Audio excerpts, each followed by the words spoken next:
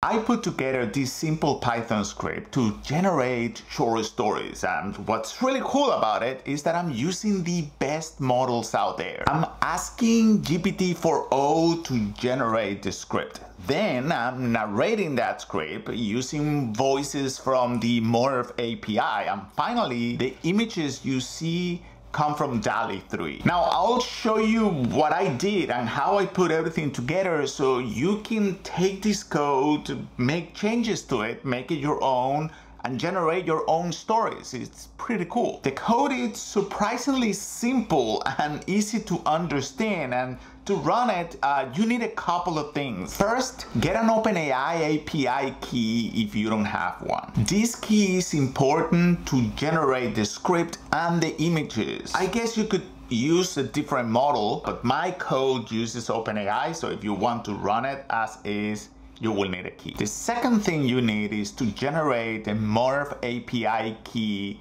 to use their voices. Go and create a free account on their website. I'll put the link in the README file. Now, a couple of things about this. First, when you create your account for the first time, you'll get 100,000 credits to use the Murf API for free. That's plenty. You are not gonna need more to run this example. And second, Murf is sponsoring this post. They've helped me a ton with the code, with how their API works. They are amazing. Thanks to them for helping me do this. By the way, their voices are really, really good. I think they did a blind test across different English accents and 8 different languages, and people that were listening, they picked up Murf voices 8 out of 10 times as the more natural sounding voices. So they are really good. You'll listen to them. Here is the code. It's very, very simple.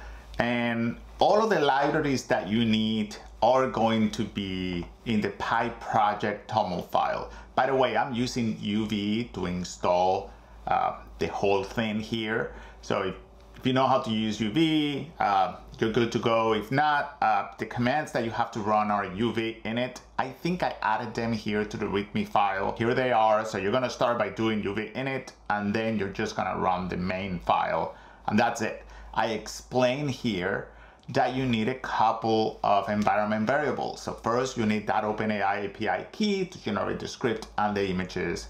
And then you need the Murf API key, and you can create that key for free going to this website right here. The explanation is right here in the README file. But let's go back to the code, which is the interesting part. Here, I'm going to start by just loading those variables, the environment variables. Probably you're familiar with the Python.env library. That will load those environment variables, and that will allow the SDK to use those variables. So you don't have to worry too much about that. This is the prompt to generate the story. And my recommendation to you is to play with this prompt to create, just go wild with this, okay? Because this is what's gonna be super fun. So the prompt is very simple. I'm asking ChatGPT, in this case, GPT-4o, I'm asking it to generate an 8-second script for a video, okay? So basically that gives GPT-4o approximately the length of the script of the story that I want to generate, okay? But what's really interesting here is that I'm forcing GPT-4o, and you'll see that when I call the API using the new responses API, I'm forcing it to return a very structured script. And what I mean by structured is I want a JSON back, and that JSON will have 3 attributes. So number 1, it will have the text, which is the sentence of the script. Then it will have an image that it will go with that script, something that we're gonna generate that illustrates what's going on. And then finally, it will have the voice. And the voice here, I want GPT-4o to pick a voice from a list of potential voices that I want to use to narrate this script. So notice here, this is something that Murf does very well. they have a huge collection of voices in their library. So here I'm picking a few of them. So if we're gonna be creating an inspirational video, I'm asking GPT-4o to return, as part of that script, this Terrell voice here, okay? It's a voice that sounds very well. So for any inspirational videos, I want to use that voice. For calm videos, I'm gonna be using Coder, which is a different voice, etc., etc. So anyway, just play with this script because you're gonna have a ton of fun by doing it. So let's look at the code here. And I'm gonna start from the beginning of the code. There are not too many lines, 150 lines. So we're gonna go pretty quickly through this. So first of all, I'm creating an OpenAI client. Probably you're familiar with this already. And I'm creating a Murf client. The Murf client is what's gonna let us use that API through their SDK. Now I'm gonna call the generate script function that I created. And here is where you're gonna specify what story you want to generate, okay? So in this case, it's a family that goes to a science museum and learns about the solar system. Now you can go wild with this and enter whatever story you want to create. So let's take a look at this generate script here. This is using the new responses API from GPT-4o, which is really, really cool. So I'm using the GPT-4o here.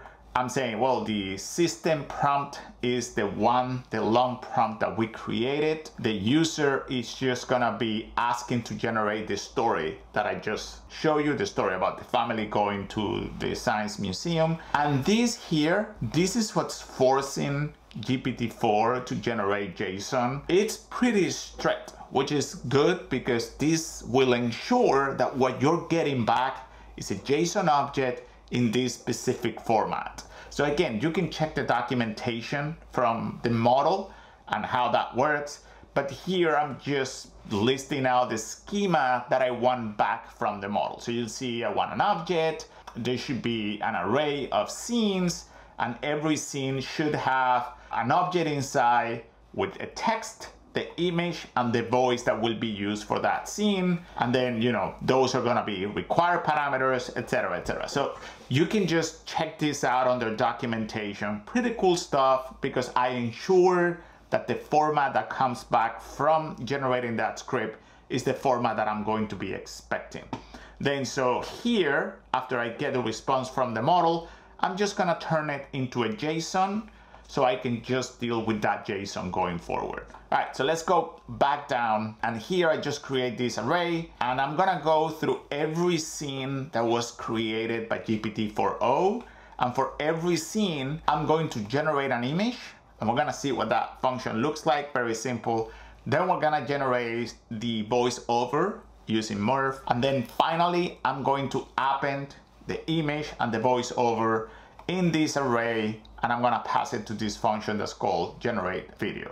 So let's see the generate image, again, using the OpenAI SDK to call DALL-E 3, and here I'm passing the prompt. I'm setting those images to be 1024 by 1024, quality standard, and I'm asking it to generate only one image because that's the one that we're gonna be using.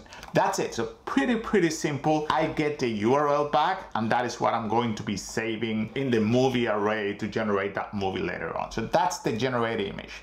Now the generate voiceover, this again is using the Murf SDK. So you can see here, I just go to the text to speech portion of that API. I pass the text that I want to generate, and I pass the name of the voice, the ID of the voice, English, Terrell, whatever the name is, that I'm gonna use to animate that text or to, you know, voice over that text. And then I'm just gonna return that audio file, which is gonna be a URL as well for the audio. All right, so after that, after just generating these for each one of the scenes, I'm just gonna go to the generate video function. And again, this is using, if you go here to the PyProject, that is using the movie PyY library to just put together everything. So it's a very simple function. I have a clips array here. I go through every single scene in that movie. Remember, there is just, it's not a tuple, but I have two values. I have the URL of the image that was generated and the URL of the audio that was generated. I'm gonna download the image URL. I'm gonna download the audio URL, and then I'm just gonna just put those two together as a clip, and I'm gonna add it here to the array of clips.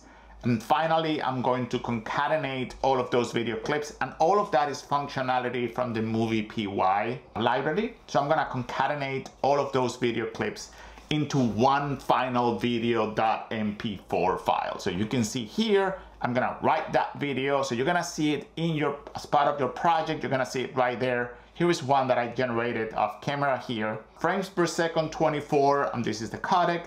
And that's it. So if you want to run this, you will go and you will do uv run python and then the name of the file, which is main, and this will generate a new video. So let's do that so you have an idea of how long it's going to take.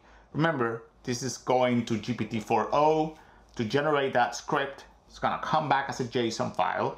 Then for every one of those scenes, because we are going to get a list of scenes back from GPT-4o, for every one of those scenes, we are gonna get that text, and we're gonna ask DALL-E to generate an image that illustrates whatever is happening in that particular scene. And then we're gonna take the text and send it to Murf to just voice over, to just basically read out loud that text. We're gonna get back the URL of the image, we're gonna get back the URL of the audio, and then using the Murf API library, we're gonna put them together into what looks like a consecutive video. Now, of course, this is going to be the result here, even though it's gonna sound very good.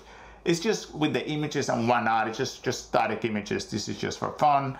But hopefully it illustrates how cool the tech is, like how far we've come to a point where we can actually generate this type of content without any human intervention. Like the whole thing can be completely auto-generated by a model. I don't think this is Hollywood quality or anything like that, because it's just not a movie, it's just an illustrated story, but it's pretty fun for kids. It's pretty fun for adults who want to learn how to use the tech. I think that's amazing. All right, so here it is. The video is done. Let me just double click on it and play it. The Jackson family arrives at the bustling science museum.